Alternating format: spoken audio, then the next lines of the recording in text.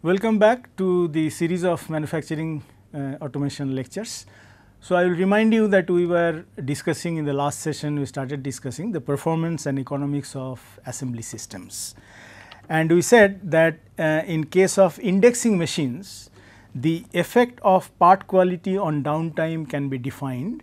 For that, we have taken some parameters, and we said that the total downtime taken is mx and t, which is m is the proportion of defective parts causing machine stoppages, x is the quality level of parts, small n is the number of automatic workheads in the assembly line, capital L is the number of assemblies that we are producing, and the capital T is the time taken for an operator to diagnose the problem if the line stops or the machine stops and restart the machine. So, the machine time to assemble n assembly, if we know the cycle time is t, small t, so it will be n into t. So, therefore, we can find out the proportion of downtime, which is the downtime divided by total time, and the total time is assembly time plus downtime. So, therefore, it will be m n x n t divided by assembly time is n t and the m n x n t. So, we said that for standard fasteners it is somewhere around 0.01, 0.02 is the x, that is the quality level. However, if the quality level to be increased, for example, from 0.01 to 0.005, then we said that cost will be roughly twice. So, therefore, we have seen that there is a curve here. So, depending on the number of machines n 5, 10, 15 and 20, you can find out that more the number of machines, more will be the proportion of downtime, in one word. Okay. So, these results show why it is rarely economical to use indexing machines having a large number of automatic workheads, because larger the number of workheads, more will be the, for example, suppose you take 0.01 is the x. Okay. So, this is the quality level of parts. So, 0.01 x, this is the proportion of downtime for number of machines 5, whereas it is much more in case it is 10, even more when it is 15 and more it is 20. It is understood that more the number of machines, more will be the possibility of the downtime. They also illustrate why in practice it is advisable to allow for downtime when considering the use of an indexing assembly machine. What it means is that sometimes we may allow this downtime rather than defective parts going inside and spoiling the machine. Effect of part quality on the production time, let us see. In the preceding example, it was assumed that all defective parts fed to the automatic workhead should stop the machine. We said that the m is equal to 1, and in our earlier discussion we have seen that if m is less than 1 means not all defective parts will go and stop the machine. In practice, however, some of these defective parts would pass through the feeding devices and automatic workheads, but would not be assembled correctly and would result in the production of an unacceptable assembly. This is what I discussed last time. In this case, the effect of the defective part would be to cause downtime on the machine equal to only one machine cycle, meaning that assembly will be made, but it will be unacceptable. So, in one cycle one assembly we are making, since it is unacceptable, so therefore, we are wasting one machine cycle. The time taken to produce capital number of capital N assemblies, whether these are acceptable or not, this will be machine time plus downtime, this is the total time, this is what we have seen.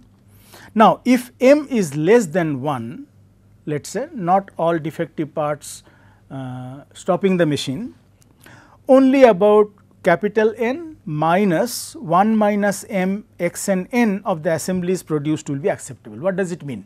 Total number of assemblies we are producing n, and 1 minus m x n n will be unacceptable assemblies, okay.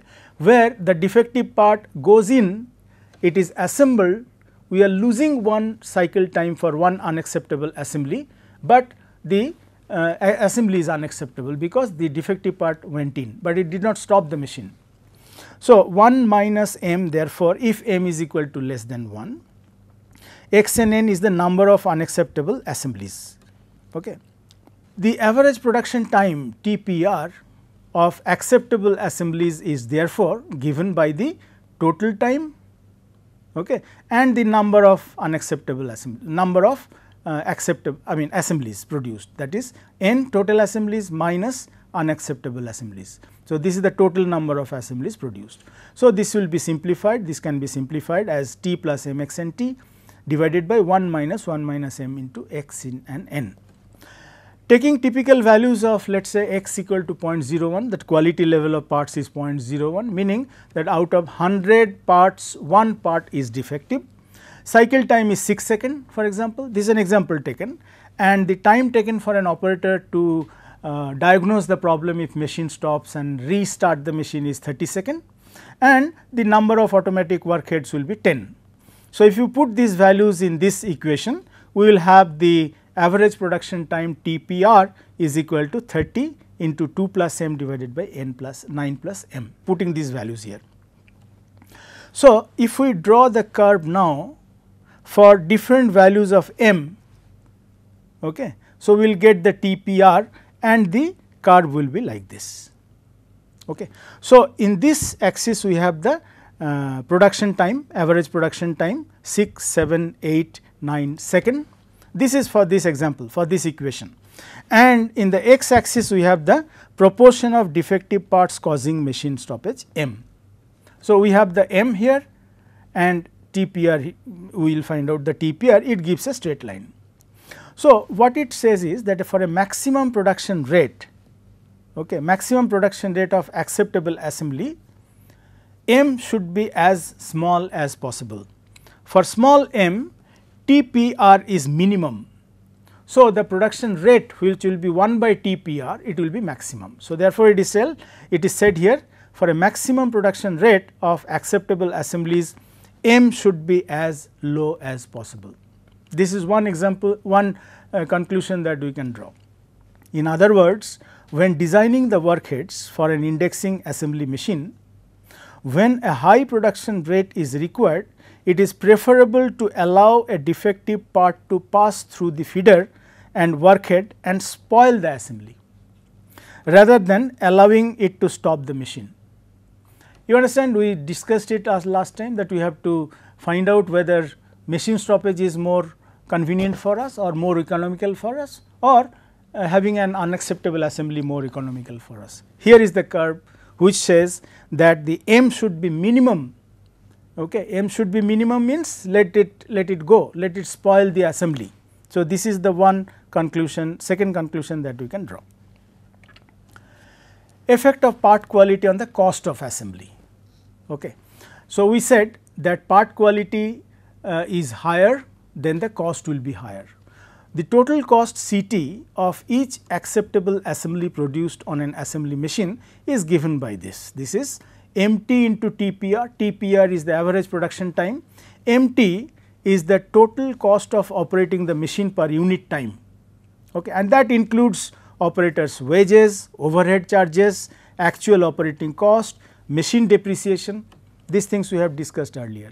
That means, the how much machine life you are using, how much money you are paying for to the operator, how much money you are spending for the overhead, that is the electricity, the building, the hydraulics, the pneumatics and so on, everything is included in this MT, plus C1 plus C2 plus C3 up to Cn. These are the number of parts. So, each part will cost some money. So, this is included here.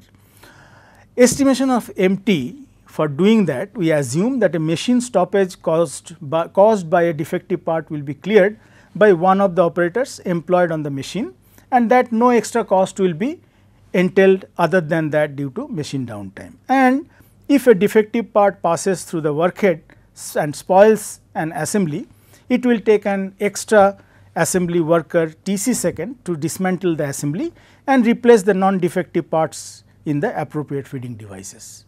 This is assumed. Okay. So, therefore, the total operating cost MT will be equal to M, some cost will tell you what is the cost, and into PU, TC and the WA, whereas this M is the cost of operating the machine per unit time, if only acceptable assemblies are produced. WA is the assembly workers rate including the overhead, and the TC is the cycle time. All right.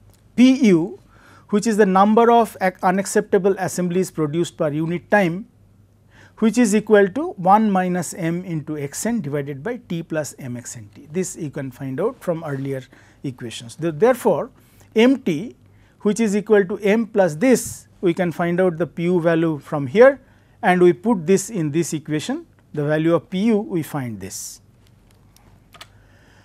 In estimating the cost C I on an individual component parts, that is C 1, C 2, C 3 up to C n, it will be assumed that this can be broken down into two parts. One, the basic cost of the part, that is the raw material irrespective of the quality level, and the cost that is inversely proportional to x, and that will therefore increase with the better part quality. Meaning that one part cost is the basic material cost, and another cost is that when we are giving the value to the part, to the workpiece, and if the quality level is very high, the part cost will be very high. Thus, the cost of each part may be expressed as C I is equal to A I plus B by x. A I is the fixed cost, that is the raw material, and B by x, meaning that it will be inversely proportional to x. X is more, that means C I is less. So, therefore, it is inversely proportional, and B is the measure of the cost due to quality level, and for the purpose of the present analysis it will be assumed to be constant. This B will be assumed to be constant. So, the total cost C T will be m plus this plus unacceptable assemblies divided by this plus total number of parts that we have. So, each part will cost something here, and for the quality level of parts. So, we are adding all of them together and we are having this equation. So, this part we have seen earlier and from here it is coming. So, altogether we are trying to find out this CT, okay, which we have written here, find out the value of the MT, TPR we found out earlier, average production time, and C1, C2, C3, C up to Cn will have two components, raw material and B by x, that is inversely proportional to the quality level. Now, this equation, all right, this equation it shows that a cost that will decrease as x is reduced, a cost that is constant, and a cost that will increase as the x is reduced. Here, for example, if x is reduced, cost is reduced. If x is reduced, nothing happens because it is constant, is a raw material. If x is reduced, it will be higher. So, there are three different causes we can find out, and it follows that for a given situation an optimum value therefore of x will exist that will give a minimum cost of assembly obviously. Since in this equation the x reduction of x is reducing this, reduction of x is no effect, and reduction of x is increasing this. So, therefore, there must be an optimum value of this CT, okay, and therefore, an optimum value of the x. So, we will find out that for m is equal to 1, what this equation boils down to this, all right, and m here, capital M, I will remind you, is the cost of operating the machine, B is the measure of the cost due to quality level. So, for optimum value of the x, we will take the first derivative equal to 0. So, if we take the first derivative of this equation, you will find that this will be mnt minus nb x to the power minus 2, which will be equal to 0. So, x optimum will be b by mt to the power half, so root over b by mt.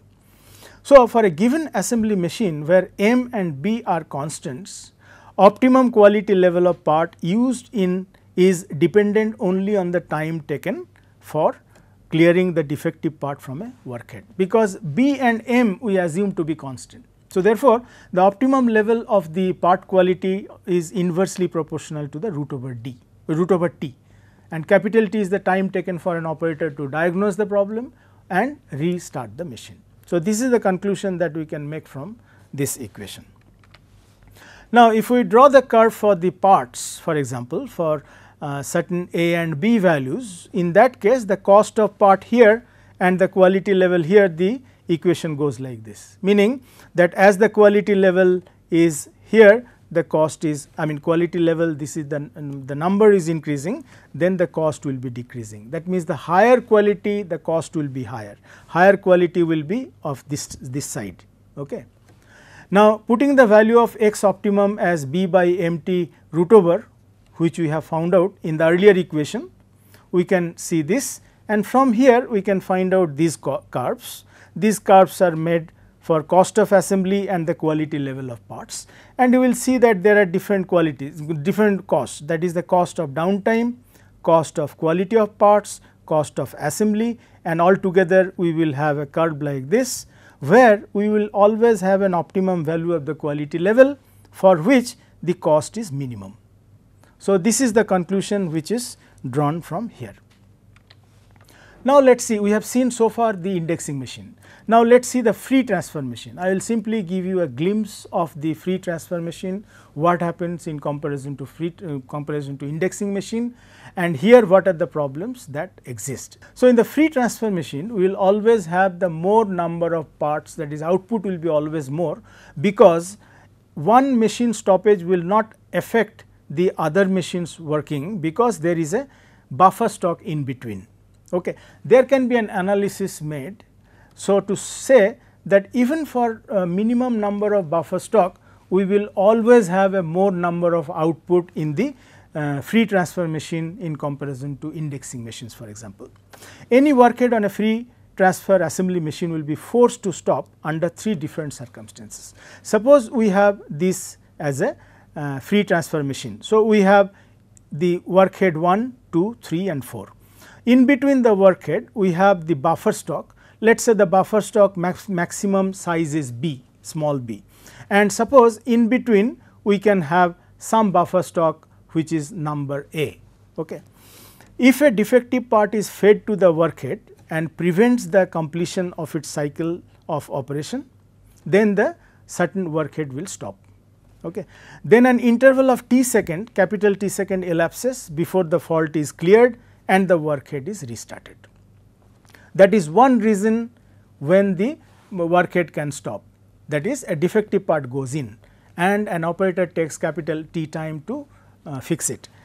Other reason is if the adjacent workhead up the line is to this, for example, if this workhead stops, then the supply of assemblies in the buffer stock between them, if it is exhausted, then this machine has to stop, because this machine stops means it is no longer supplying the sub assemblies to the buffer, and this machine has no way to take up the buffer from the buffer. So, it will stop. Third reason is that if the adjacent workhead down the line, for example, if this machine stops and the buffer stock is full, then if the buffer stock is full, then this machine when working, it cannot put the sub assemblies that here it has completed to this buffer because it is full. So, it has to stop. So, these are the 3 different reasons why any of the transfer machine in the line can stop overall. Performance of a free transfer machine will in overall we will see this is producing n assemblies. So, capital N into small x stoppages will occur when m is equal to 1, because all the machines will, all the defective part will stop the machine. If each fault takes t seconds, so it will take downtime will be n, x and the t, that is the first workhead. Average downtime in second machine is the same as in the first machine, which is nxt, but a fault in the second machine will prevent the first machine from working for a period of nx into t minus b minus a into t second. Let us discuss it, what is that. A fault in 2, so fault in 2 means that it will still supply it to the buffer till the buffer is filled up. Suppose here it is A1, we can have the A1 sub assemblies. So, B minus A1 till that time into T cycle time it can work, but then after that it has to stop. So, a fault in 2 will prevent 1 from working for a period of nx t minus b minus a into small t second. Similarly, stoppages of 3 will prevent the 1 from working for a period of, let us see, here there is a this is the third workhead. It will, if it stops, it will prevent the 1 from working up to 1, here it is b number, here it is b number b. So, 2b minus a1 minus a2, let us say here it is a1, here it is a2 number of sub assemblies into t, all right, and nxt. nxt is the total downtime minus this value, nx into this value. So, overall it is nx, okay, in bracket t minus 2b minus a1 minus a2 into the cycle time. Now, the similar expressions can be made, can be derived from the effects of 4, okay, of the 4. I mean to say, see what we have done is, right now what we have done is the stoppage of effect of the stoppage of 1 on its own, effect of stoppage of 2 on the 1, effect of stoppage of 3 on the 1 and 4 on the 1. Similarly, we can do it for this station workhead, that is what will be the effect of defective part going in the second one, that will be nx and the capital T. What will be the effect when it stops on these 2, what will be the effect when the third workhead stops on the 2, and what will be the effect when the fourth workhead stops on the 2, and similarly for 3 and 4, that is what we are telling. So, similar expressions can be derived for all these 4 workheads. Therefore, the total downtime on 1 while producing n assemblies, total downtime will be 4 parameters, that is the nxt, this is the effect of the defective part going into that machine 1, this is the effect of stopping the machine number 2 on the 1, okay, on the machine 1, this is the effect of stopping the machine number 3 on the machine number 1, and this is the effect of stopping the machine number 4 on the machine 1. All right. Similarly, okay, from here we can find out that d1 by nx, this is equal to this expression, that we are simplifying.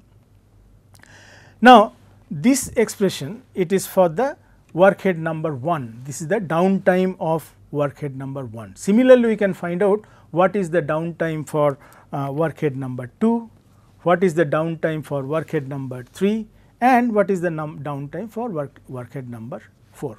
So, we can have d1 by nx, d2 by nx, d3 by nx and d4 by nx, okay, equation, same as we have done for the d1 by nx.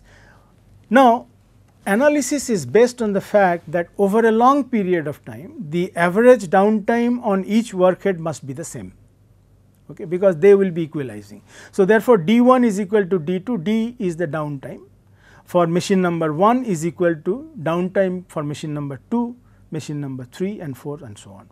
So, therefore, all these 4 equations can be simultaneously solved to find out the values of a1, a2, a3, a4. What is a1, a2, a3, a4? Is that the number of parts, what is here is a1, number of parts a2, number of parts mean number of sub assemblies in the buffer. So, a1, a2, a3 in these equations we have here everywhere we have this. So, a1, a2, a3 we can find out by simultaneously solving these equations. Okay. Putting these values in the equations of d1 by nx, d2 by nx, d3 by nx and d4 by nx, like one of them has been shown here, d1 by nx, and as you understand the similar equations can be derived for d2 by nx, similar for the machine number 2. For machine number 3 you can derive same way the d3 by nx and d4 by nx. So, there will be 4 equations, those equations can be simultaneously solved to get the values of a1, a2 and a3. When you are putting these values here, in case there is any negative value in the bracket, they have to be actually rejected. Okay.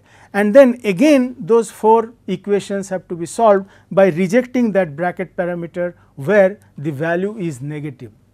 Again find out the value of the A1, A2, A3 afresh, again put them in these equations, and again we have to test whether the bracket value is not negative. If it is negative, we have to repeat the process. Okay. Keep on doing that and you will find out the what will be the D for the overall the line, because as we said that overall what will happen is the D1, D2, D3 and D4 they will have to be same.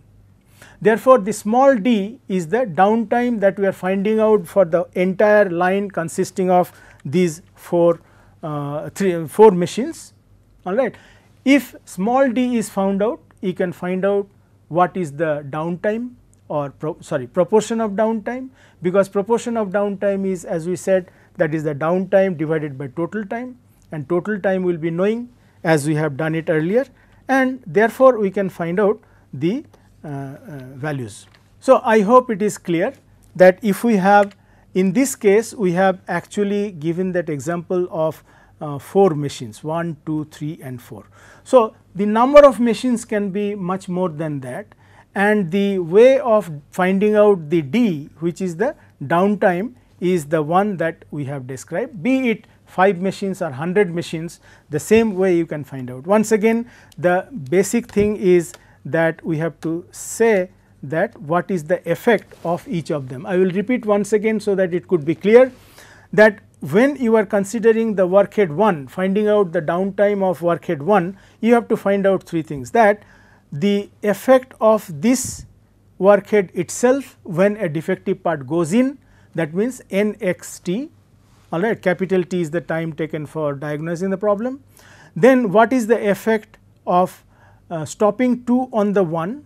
So, in this case since there are 4, so there would be 4 parameters, effect of stopping 3 on 1 and effect of stopping 4 on 1.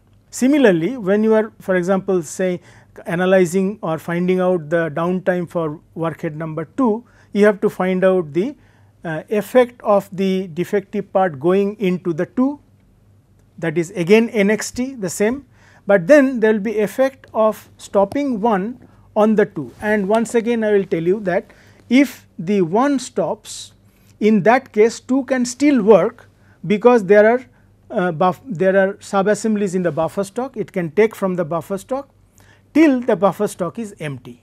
So, buffer stock, suppose there are A1 number of parts. So, B minus A1, B is the buffer stock volume, maximum number that can be taken. So, that will be the time into t into small t, which is the cycle time, that is the time till the 2 can work if the 1 stops. Now, for example, if here I will repeat it once again from here. Now, stoppage of 3, let us say stoppage of 3 will prevent 1 from working for a period of this much. Okay. So, when we are talking about the stoppage of 3, we will have the effect from this buffer and also from this buffer. So, therefore, what we have considered is this 2b minus A1 minus A2, and that will be till the cycle time small t it will work, and therefore, the stoppage of 3 will prevent 1 from working for a period of nx capital T minus 2b minus A1 minus A2 into t second. So, overall what we are saying is, suppose you have a large number of machines, in that case although it will be difficult, but you have to consider the effect of stoppage of all machines on that machine for which you are actually considering the downtime. Okay. One thing I would like to repeat once again here, that how any workhead on a free transfer assembly machine will be forced to stop under 3 different circumstances. Okay. See, for example, here this is I am repeating once again for clarity, because this is somehow little difficult to understand. Suppose you have a workhead here, all right. Now, a defective part goes in this to the workhead and prevents the completion of its cycle of operation, all right. Then an interval of capital T time will be spent, elapses before the fault is cleared and the workhead is restarted. Now, suppose this is up the line, Okay. This is up the line and this is down the line. Okay. Now, if the adjacent workhead up the line, this one up the line, if it stopped and the supply of buffer storage between them is exhausted, there is none. So, in that case this machine will stop because it cannot take any subassembly from here, it is empty. So, that is the second reason. Third reason is that if the adjacent workhead down the line stops, for example, if this machine stops, in this case this machine can work and put this subassemblies in the buffer till the buffer stock is full. Okay. So, if the adjacent workhead down the line has stopped and the buffer storage between them is full. So, I hope this is clear. I have repeated that and this is little difficult to realize. Okay. So, that is what I wanted to describe, I wanted to discuss in this course of manufacturing automation. Thank you for your attention.